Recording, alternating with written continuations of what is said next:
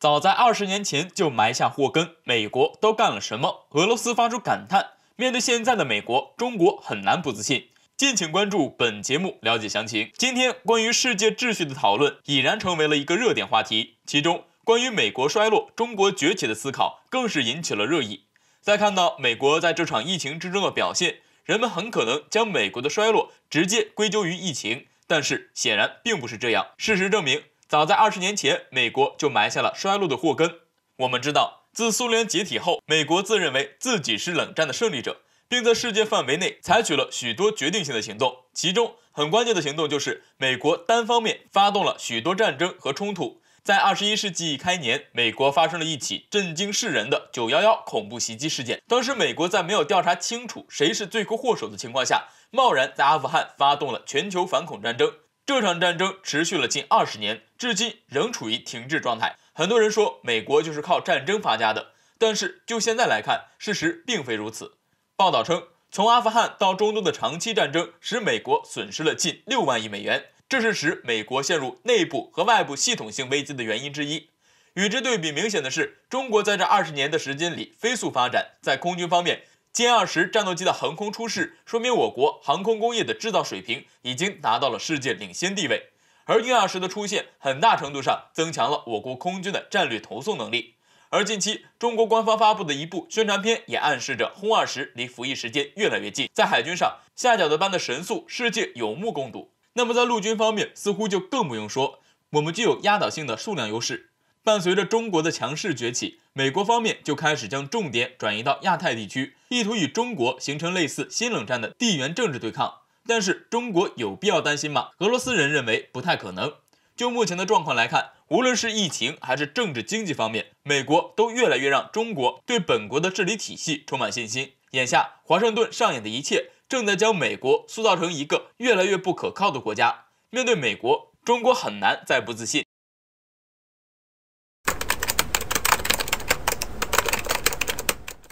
为何说美国海军10年的努力都白费了？美国军事专家指出问题关键所在，这件事或与中国有关。敬请关注本期军事热点。近年来，中国海军进入了一个飞速发展的时期，军事实力也有了非常大的提高。中国海军在某些领域甚至还超越了美国海军，为此美军感到百思不得其解。明明他们也在不停的发展，积极推出新型军舰，为何会被中国海军所超越呢？对此，美国专家给出了他们的看法。据媒体报道，美国专家表示，美国海军浪费了10年的时间，他们用这10年的时间设计并建造出了很多没有实际作用的军舰，给了中国反超的机会。由此可见，美国专家似乎找到了中国海军超越美国海军的关键原因。对此，美国媒体还举例论证了美国军事专家所提出来的观点。有美国媒体指出，美国海军在本世纪初花费了10年的时间，建造出了很多破船。这些最新建造出来的军舰，要么是在设计上存在难以解决的缺陷，要么就是起不了什么作用，要么就是造价太高，根本无法大量建造。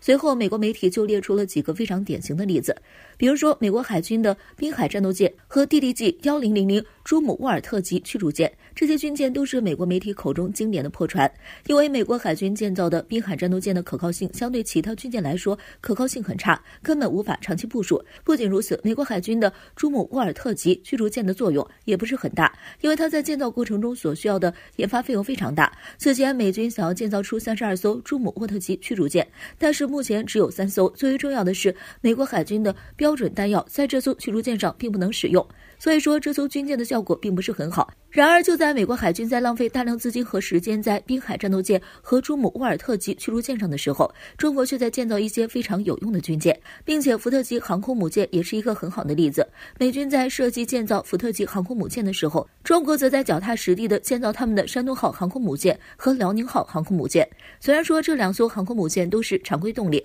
但是按照中国海军发展的速度来看，用不了多久，中国海军就能拥有核动力航空母舰，届时中国海军与美国海军之间的差距将会进一步缩小。所以说美国海军这10年的努力可以说是白费了。不过这些消息对于我国来说还是非常有利的，眼下我们仍然要继续大力发展海军实力，因为只有我们强大了，美国海军才不敢肆意妄为。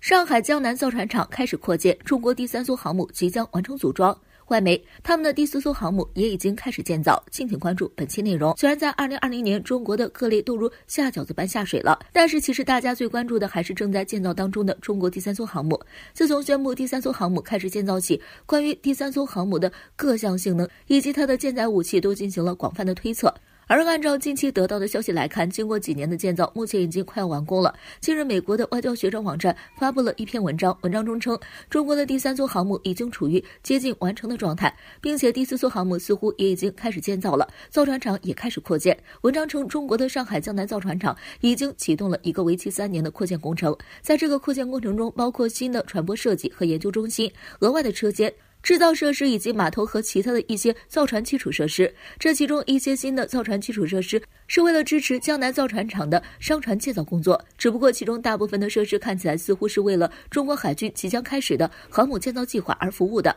等到造船厂的扩建完成，那么中国的第4艘航母的建造也就要提上日程了。由于中国海军的第3艘和第4艘航母将采用与前2艘航母不同的全新的设计，因此将它们称为002型。根据目前得到的消息来看，预计它们将比中国目前已经拥有的辽宁舰和山东舰大得多，并且与一般使用滑跃式起飞的航母并不同。即使它们并不是核动力航母，但是它们也将配备有电磁弹射器。像美国，虽然他们的航母几乎都是核动力航母，但是他们大部分使用的都是蒸汽驱动的弹射器，而美国最新一级的福特级航母采用的就是电磁弹射器。电磁弹射器与传统的蒸汽弹射器相比，它更强大也更加高效。只不过目前美国的福特级航母其实已经花费了100亿美元，但是他们依旧不能完美的解决电梯弹射器的问题。根据南华早报报道，第1艘002型航母基本已经完成建造，而组装在今年上半年也将完成，而第2艘随着第1艘的完成也将进入初级阶段。如果这些航母完工的话，那么我国海上力量又将得到进一步提升，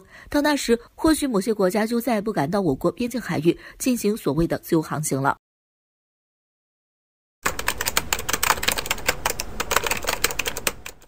值得关注，美军再次公布并调整未来10年的战略，最终目的或是剑指中国。敬请关注本期军事热点。近年来，美国的野心变得越来越大，一直想要完成他们全球布武以及重返亚太的计划。然而他们的这些计划进展的似乎并不顺利，所以他们只能面对现在的境况制定新的计划，改变一些策略，以此来完成他们的目标。据媒体报道，美国方面已经公布并调整了美国海军在未来10年的战争战略。据了解，美国方面将会整合美国海军、美国海军陆战队以及海岸警卫队。有消息披露，美军在整合完这批海军力量之后，将这项战略命名为海上优势。值得注意的是，从表面上来看，美军这一举动的目的是为了维护海上自由，遏制侵略并赢得战争，但是明眼人都能看出，美军此举的根本目的就是剑指中国。美国方面在这一报告中指出，中国军事力量的发展正在加速，促使中国走上了挑战美国的道路。目前美国正在处于一个转折点阶段，由此可见，美国方面又是想以威胁论作为借口来发展自己的海军。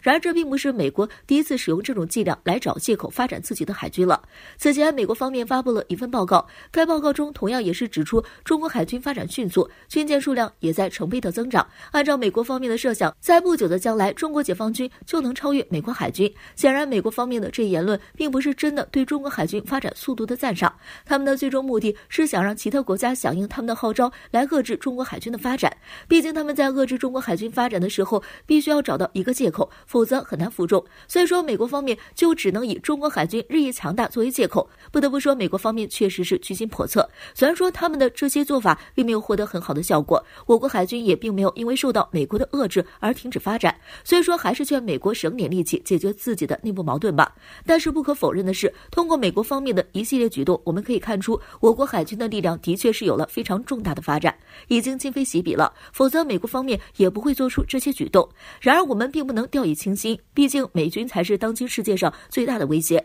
因此我们仍然要继续努力发展海军力量，因为只有这样美国才会有所收敛。所以说中国海军发展的道路任重而道远。